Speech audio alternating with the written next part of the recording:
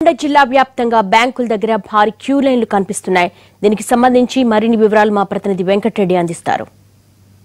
Corona effect lockdown నేపథ్యంలో ఏదైతే ration card ఉన్న వారందరికీ కూడా 1500 రూపాయలు రేషన్ కార్డు ఉన్న వారికి వారి యొక్క ఖాతాల్లో జమ చేయడం జరిగింది తెలంగాణ ప్రభుత్వము. ఈ నేపథ్యంలోనే ఉమ్మడి నల్గొండ జిల్లా వ్యాప్తంగా కూడా మొత్తం బ్యాంకుల వద్ద అయితే ఆ డబ్బులు తీసుకునేందుకు ఎవరైతే రేషన్ కార్డు ఉన్నారో వారందరూ కూడా డబ్బులు డ్రా చేసుకునేందుకు బ్యాంకుల వద్ద అయితే క్యూ కట్టినటువంటి పరిస్థితి ఉంది. ప్రస్తుతం మనం నల్గొండ టౌన్లో ఉన్నటువంటి క్లాక్ టవర్ సెంటర్లో ఉన్నటువంటి బ్యాంక్ ఆఫ్ బరోడా దగ్గర ఉన్నాము. చూడొచ్చు, దాదాపు పెద్ద సంఖ్యలో మహిళలు అయితే క్యూ కట్టినటువంటి పరిస్థితి ఉంది.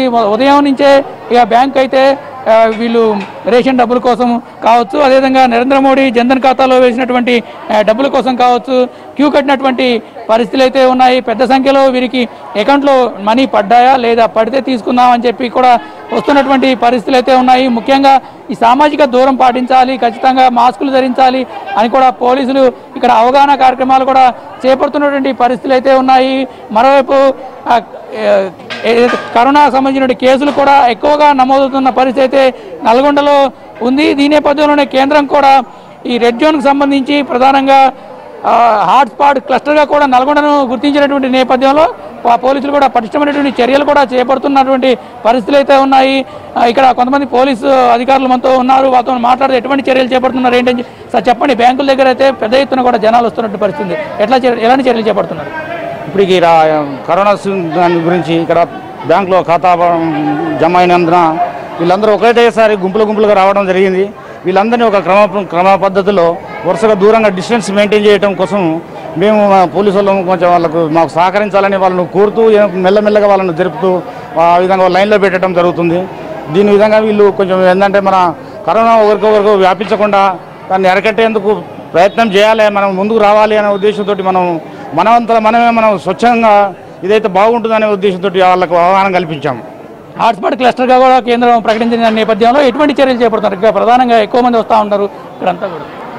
ఇప్పుడు దాని గురించి ఇప్పుడు పర్టికులర్గా చెప్పాలంటే ఎవరెవరు ఏ విధంగా ఉంటున్నారు అనే ఉద్దేశంతో కొన్ని జోన్ల ప్రకారంగా ఏరియా ప్రకారంగా రెడ్ జోన్ అని, తర్వాత గ్రీన్ జోన్ అని, గ్రీన్ జోన్ మన దగ్గర లేదు, రెడ్ జోన్ అని, తర్వాత మన ఆరెంజ్ జోన్ అనే ఉద్దేశంతో ఇక్కడ ఇది చేయడం జరిగింది.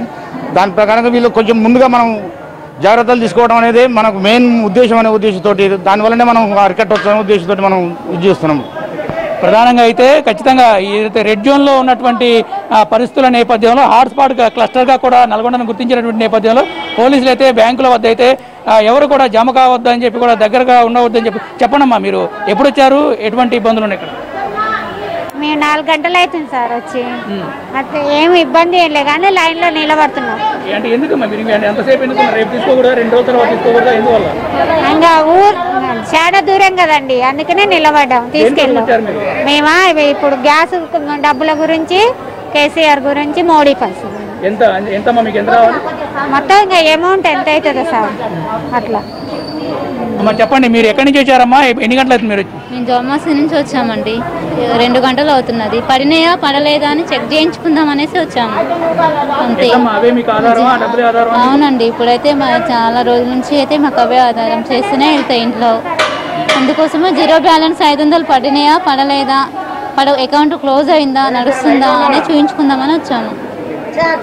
చెప్పండి అమ్మా, మీరు చెప్పండి ఏందమ్మా, ఎక్కడి నుంచి వచ్చారు, తర్వాత ఎంతసేపు అయింది, వచ్చినాయి డబ్బులు మీకు? ఏఆర్ నగర్ సార్, మేము పోయినసారి అప్లికేషన్ జీరాక్స్ ఇవ్వమంటే తీసినాము. అప్లికేషన్ పెడితే తీసుకోలేదు, నెంబర్ కావాలన్నాడు. వారం రోజులు అని తిరుగుతున్నాం, ఆటో కిరాయిలే మస్తు అవుతున్నాయి సార్.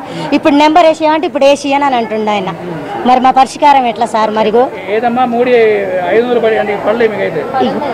పడలేదో పడ్డదా చూసుకుందానంటే ఎప్పుడు వచ్చినా మిషన్ ఖరాబ్ అయిందన్న, అది ఖరాబ్ అయిందంటుండు, ఇది ఖరాబ్ అయిందంటుండు. ఇప్పుడు వేసియమంటే నెంబర్ ఏమంటే నా వేయను పో అని అంటుండు. కొత్త అకౌంట్ తీస్తే మళ్ళీ పని చేయదని అంటుందా మేడం.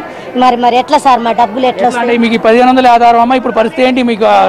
1500 ఆధారం, మేము పని చేసుకుని బతికేటోళ్ళం, వేరే పని ఏమీ లేదు మాకు. భూములు శిలకలు కూడా లేవు, ఈ కష్టం చేసుకుని బతికేటోళ్ళం. ఈ పైసల కోసం తిరుగుడే అవుతుంది కానీ ఏమీ మిగలతలేదు.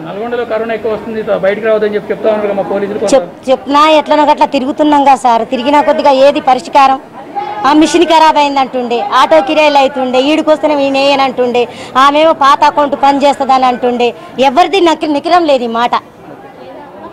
మొత్తంగా అయితే నల్గొండ జిల్లాకు సంబంధించి మొత్తంగా అయితే ఉమ్మడి నల్గొండ జిల్లా వ్యాప్తంగా కూడా కేసీఆర్ ఏదైతే మొత్తం తెలంగాణ ప్రభుత్వం సంబంధించి రేషన్ కార్డు ఉన్న వారందరికీ కూడా అయితే వైట్ రేషన్ కార్డు ఉన్న వారందరికీ కూడా 1500 రూపాయలు రేషన్ కార్డు పైన మనీని బ్యాంకులో జమ చేయడం జరిగింది. ఈ డబ్బులను తీసుకునేందుకు కూడా పెద్ద సంఖ్యలో జనమంతా కూడా రేషన్ ఇక్కడ బ్యాంకులో క్యూ కడుతున్నటువంటి పరిస్థితులు అయితే ఉన్నాయి. ఈ నేపథ్యంలోనే కూడా నల్గొండ జిల్లాను కూడా ఏదైతే రెడ్ జోన్లో ఉన్నటువంటి హాట్స్పాట్ క్లస్టర్గా కూడా గుర్తించినటువంటి నేపథ్యంలో పోలీసులు అయితే బ్యాంకుల వద్ద ఎవరు కూడా జమ కావద్దు, సామాజిక దూరం పాటించాలి, అదేవిధంగా మాస్కులు ధరించాలని చెప్పి కూడా అవగాహన కార్యక్రమాలు చేపడుతున్న పరిస్థితి అయితే ఉంది. కెమెరా పర్సన్ బాలుతో కలిసి వెంకటరెడ్డి, NTV నల్గొండ నుంచి.